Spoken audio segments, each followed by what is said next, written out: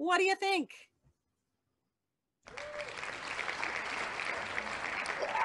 Question again?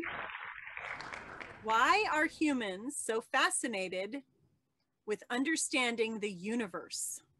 Why are we so interested in the universe? Well, if you think about it, the way the universe is made, it is pretty and it tricks your mind that it never ends. Or it might. But so far it hasn't. And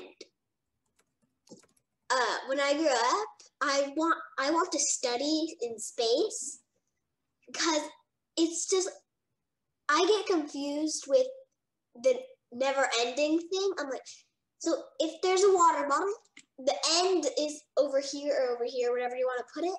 But in space, it's like, where's the end?